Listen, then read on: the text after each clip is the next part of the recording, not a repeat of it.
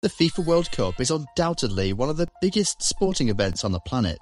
With 206 teams attempting to qualify for the final 32-team tournament and over 1 billion people watching the final, it is hard to argue with its popularity.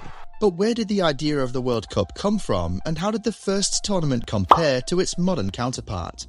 Well, strap yourselves in, because it's quite the journey. This is the story of the 1930 FIFA World Cup, the first ever World Cup. To fully grasp why the World Cup was created, you need to understand the state of international football before 1930. At this time, the only global international football tournament was played in the Olympics. But even this has huge caveats. The Olympics was for amateur sportsmen only, so no professional footballer was allowed to participate, which meant most countries did not even send a team to participate. For example, at the 1904 Olympics, only 3 teams played, but 2 of them were from St. Louis, America, and the other from Canada. Therefore, in 1926, FIFA President Jules Rimet, the man the original trophy is named after, and the secretary of the French Football Association, Henri Delaunay, decided to create their tournament, which would be open to all players. After spending 2 years deliberating, FIFA announced the first World Cup would take place in 1930 and take place every 4 years. 5 teams offered to be the hosts: Netherlands, Italy, Spain, Sweden and Uruguay. Netherlands and Sweden would pull out in the running to support Italy's claim. However, Jules Rimet had a preference. He wanted Uruguay to be the host. He had 2 main reasons for this. Firstly, he believed this would give the tournament a more global flavour. You need to understand at this time football was still mostly popular in Europe. So he hoped to continue the strong growth of football in South America by playing the World Cup there. His second reason was that Uruguay was considered the best team in the world at that time. They had won the previous 2 Olympics in 1924 and 1928 in dominating fashion. They scored 32 goals and conceded just 7 across both tournaments in just 10 games. Despite this, the decision was still a surprise, as Uruguay only had a population of 2 million, and due to the shortages of stadiums, every game would take place in their capital city, Montevideo. What made this World Cup unique is there was no qualification. FIFA invited all 41 of their members to take part, with a deadline to accept set for February 28, 1930. Despite the open invite, just 14 teams accepted the invite, with the only non-European or South American team being Egypt. Many European teams decided not to enter due to the difficulty of travelling to South America. This was a different era, and to travel, it would take a boat journey of up to 3 weeks. Netherlands, Italy, Spain and Sweden refused to enter, as they were angered that their bids to host the World Cup had been rejected. What about England? They refused to enter. By this time, the FA had left FIFA due to a dispute over broken time payments of amateur players. This once again highlights what a different era this was. Players earned very little from football and needed a full-time job to earn a good wage, so to take time off to play football was a financial risk.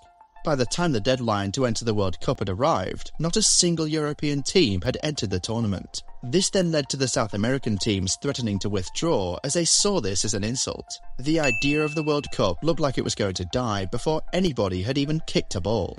Finally, things began to turn around as Jules Rimet and FIFA VP Rodolphe Sildraez managed to convince their home nations of France and Belgium respectively to enter the tournament. Romania entered in large part thanks to King Carol II, who took the throne just a month before the tournament started. He immediately granted amnesty to any players who had been banned from playing football, and he convinced all of the employers of the players to give paid leave whilst they were playing at the World Cup, by threatening to shut them down otherwise. He then chose the Romanian squad himself. King Carol was quite the maverick. He then also helped persuade Yugoslavia, who sent a team without any Croatians who refused to play for them. Finally, the 1930 World Cup was set, with 13 teams from Europe and South America entering. If you're wondering what happened to Egypt, it goes back to what a different time this was. Due to bad weather, they missed their connection and could not get on the boat that was going to take the team to Uruguay. Before I proceed on the tournament itself, I would appreciate any likes and subscribes. I'll be making a video regarding each of the FIFA World Cups, so if you want to learn more, hit that subscribe button and hit the notification bell. The tournament finally took place between the 13th to the 30th of July 1930, with 4 groups consisting of Argentina, Chile, France and Mexico are in Group 1, Yugoslavia, Brazil and Bolivia were in Group 2. Uruguay, Romania and Peru were in Group 3. USA, Paraguay and Belgium were in Group 4. Each group winner would go into the semi-finals, with the winners facing off in the final. France vs Mexico and USA vs Belgium were played at the same time, making them the first games ever played in World Cup history. Lucien Laurent of France was the man who scored the first ever goal in World Cup history, a volley in the 19th minute. A historic moment now, but at the time there was no indication of this. Laurent himself said, "Everyone was so pleased, but we didn't all roll around on the ground. Nobody realised that history was being made. A quick handshake and we got on with the game. And no bonus either. We were all amateurs in those days, right to the end."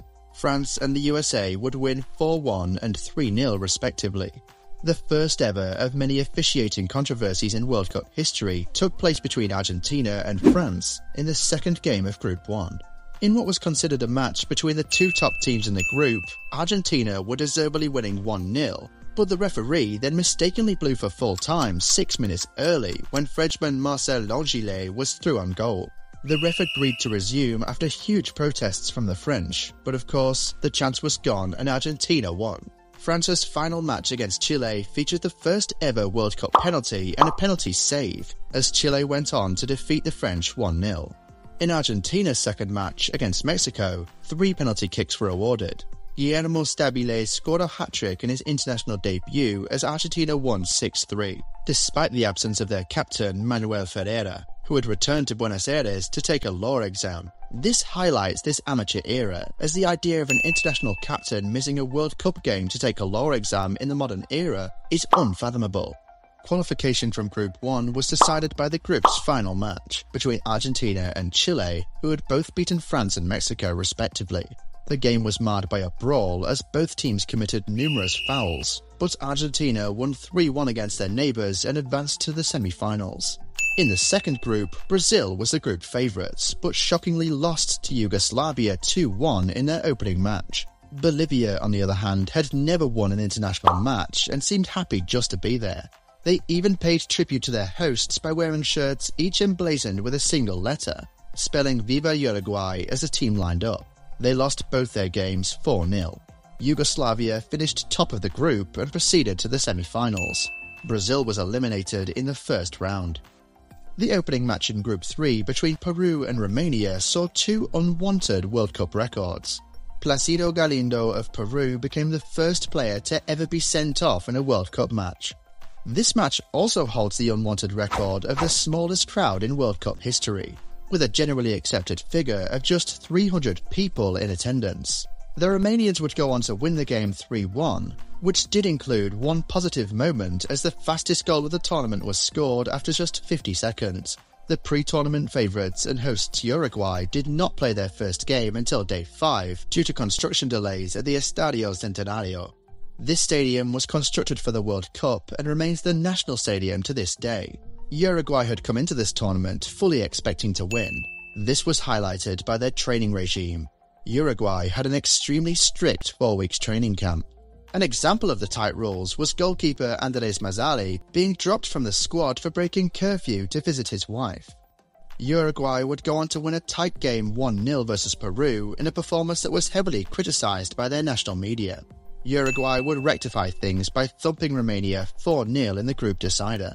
The American team contained several British-born players who were making their debut for the national team. Despite this, they managed to beat Belgium 3-0 in their opening game. Both sides struggled for long periods due to heavy rain and snowfall. In the second match of the group, Bert Paternoster inspired the USA to a convincing 3-0 win. More on that later. With the USA having secured qualification, the final match was a dead rubber. Paraguay beat Belgium 1-0. Amazingly, 17 group games were played during the group stage, but not a single match finished in a draw.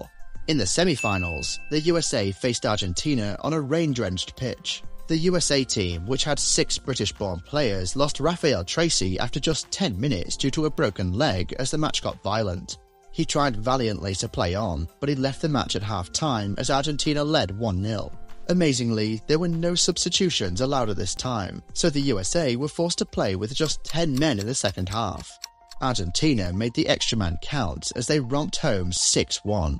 Argentina became the first team to ever qualify for the World Cup final. In the second semi-final, Yugoslavia took a shock lead against Uruguay. Uruguay then scored 2 goals to take the lead. There was a controversial moment just before half-time as Yugoslavia had a goal disallowed by a controversial offside decision. In the second half, Uruguay took it up a gear and crushed Yugoslavia 6-1. Incredibly, both semi-finals finished with an identical 6-1 scoreline. The final was set for Uruguay versus Argentina. Another unique aspect of the World Cup was the absence of a third and fourth place match. There have been inconsistent stories relating to this. Some claim a match was played and Yugoslavia won, but this has been largely dismissed. There have also been reports that Yugoslavia refused to play the match due to their anger at the officiating in the semi-final versus Uruguay. At the end of the tournament, both teams received a bronze medal. Although retrospectively, in 1986, FIFA conducted a ranking for previous tournaments, and the USA was given third place due to better goal difference. Uruguay and Argentina contested in what was a rematch of the gold medal match of the 1928 Olympics, which Uruguay won after a replay. The final was played at the Estadio Centenario in Montevideo, Uruguay on 30th of July, a Wednesday with over 93,000 in attendance. It was only one of 2 World Cup finals to be played on a day other than Sunday, the other being the 1966 FIFA World Cup final, which was played on a Saturday. A disagreement overshadowed the build-up to the match as to which team would provide the match ball. FIFA intervened with a compromise that Argentina would provide the ball for the first half and Uruguay for the second. After 12 minutes, Pablo Dorado put the hosts into the lead, before Argentina winger Carlos Peusel equalized 8 minutes later, beating goalkeeper Enrique Ballesteros with a powerful shot. In the 37th minute, tournament top scorer Guillermo Stabile gave Argentina a 2-1 lead going into the break. Uruguay levelled the score 12 minutes into the second half via a goal from Pedro Sea and took the lead back for good with a Santos Iriarte goal in the 68th minute. With a minute remaining, Hector Castro put Uruguay up 4-2, sealing victory in the inaugural World Cup. Uruguay had become the first ever World Cup champions and confirmed they were the best team of this era. Uruguay manager Alberto Supici was 31 at the time, and still holds the record for being the youngest coach of a FIFA World Cup winning team. Jules Rimet, president of FIFA, presented Uruguay with the World Cup trophy, later to be named after him. The following day was declared a national holiday in Uruguay. The people of Argentina did not take the defeat well. In Buenos Aires, a mob threw stones at the Uruguayan embassy. In just 18 games, 70 goals were scored at an average of 3.89 goals per match. Compare this to the 2022 World Cup, which had an average of 2.69 goals per game. Guillermo Stabile was the top scorer, scoring 8 times in just 4 games. An amazing contribution, especially considering he was not supposed to play. He replaced first choice Roberto Chero, who had an anxiety attack. Incredibly, Guillermo never played for Argentina again. He ended his Argentina career with 8 goals from 4 games. In the United States' 3-0 win over Paraguay, confusion over the identity of the scorer of the Americans' second goal meant that for 76 years it was thought that the first ever World Cup hat-trick had been scored by Guillermo Stabile of Argentina in their 6-3 win over Mexico 2 days previously. It was only in 2006 that the second US goal was finally credited to Bert Patonalda, who had scored their other 2 goals against Paraguay, thus giving him the credit of the first hat-trick instead. Uruguay scored 15 goals in just 4 games, 3.75 per game. Argentina were top scorers with 18 goals in 5 games, 3.6 goals per game. The next highest were USA and Yugoslavia with 7 goals scored. Well, there you have it. That was the story of the first ever FIFA World Cup. I'll be doing a video on the 1934 World Cup next. If you enjoyed that video, please drop a like, click subscribe, and hit the notification bell. Thanks for watching.